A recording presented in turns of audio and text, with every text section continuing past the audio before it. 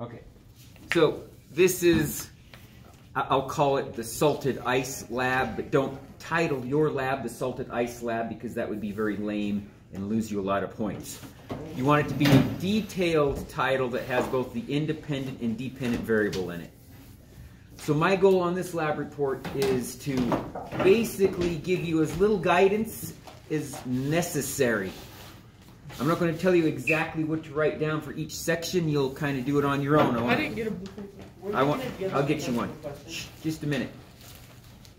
So it's not a test, so you can ask questions, but I'm not going to walk us through all the steps. By now, we've had enough lab reports. We should be pretty good at this. Aiden? So are we doing one without ice or one with ice? Or are we going to I'll explain that. That's what I am going to explain, is what we're doing. I'll explain that. So we're collecting the data together. And what I want to know, and this is what you're going to write down for your... So how does salt affect the melting point of ice?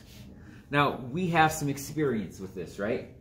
We all know that ice melts at 0 degrees Celsius.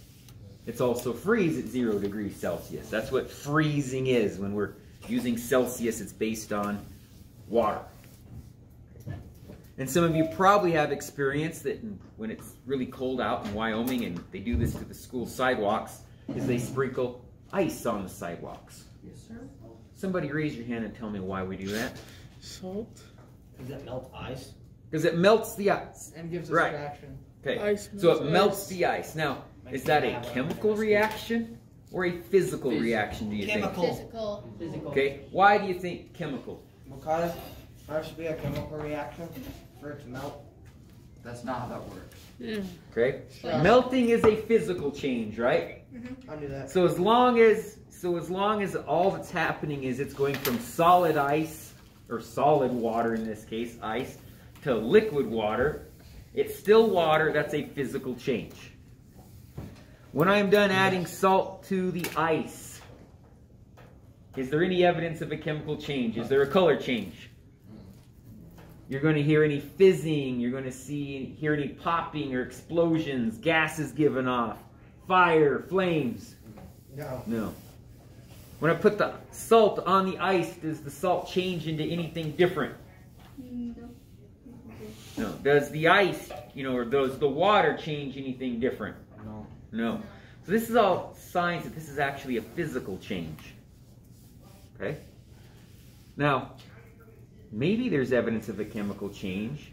One example of a chemical change is that there's a temperature change. Because it turns to like Okay. warm. This one, it's hard to determine if it's physical and chemical change because there's some weird stuff that can kind of happen. So, I'm going to right now check the temperatures of these. Both of these beakers are at negatives. Okay, one's at negative 0.2, the other's at negative 0.4. Did you put salt in them?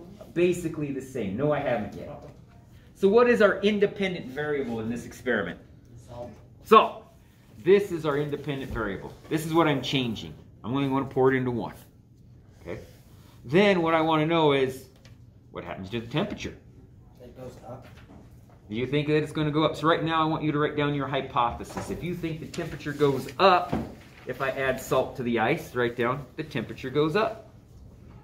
Well, you'd say it's something like this, right? It's if, then, because. So if salt is added to the ice, then the temperature goes up because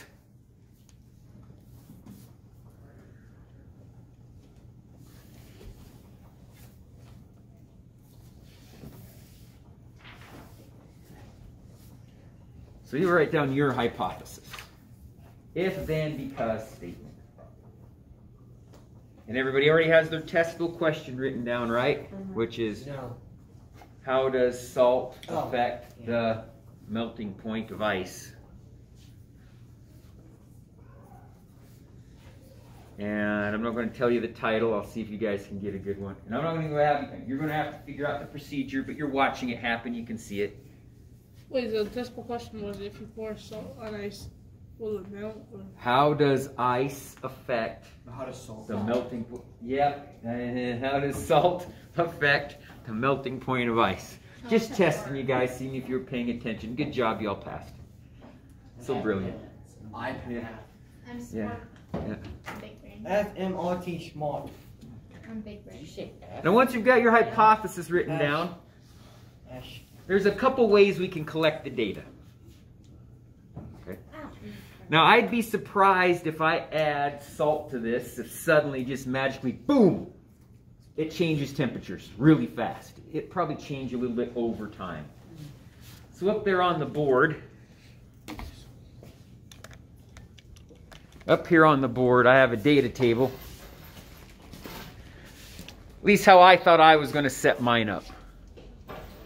I thought I'd check the temperature about every 30 seconds until things stabilize. I'm planning on going for around 5 minutes, but I'll go to 10 if I need to, or 20. How long is it going to take for the temperature to stabilize? Now I'm expecting the temperature of the no salt to pretty much stay the same around 0 degrees. That's my control group, right? It's the one that I kind of already know the answer to. And I'm expecting it to pretty much stay near 0. However, I'm expecting the temperature of the salted water to change. I just don't know if it's going to change immediately or if it's going to take some time. So I'm going to time it every about 30 seconds just to see. Now the bottom line though is what I'm really looking for is I'm looking for what the coldest temperature that the water or the ice can reach until it melts. I want that point where it changes. Salt. Negative 0.1 is the salted side. And negative 0.2. So I put some salt in there. I just want to make sure it works good, right? I'm going to shake it up. I'm going to shake it up. I'm going to wait about 30 seconds. Maybe shake them both up at the same time. This is the salted side. All right, after 30 seconds, here's the temperature of the salt side. Is that 0.5 for 30? Negative 19.8. No salt. Negative 0.3. So it colder. Cold. It got way colder, didn't it? Isn't that how they make ice cream now? They don't add ice Yeah, you can make, ice cream salt, which is just a fancy name for salt. Yeah, you can use any salt for that, but yeah. Oh, wait, sorry. Okay, after 1 minute, after 1 minute, negative 18.9 and negative 0.2. Negative what? Okay, no salt was negative 0.2, and what did I say, negative 18.9? Let's give them a good...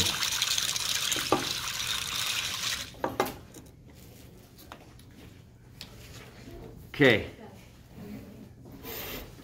After a minute and a half, the salted one, negative 15.0, and the control, negative 0.4.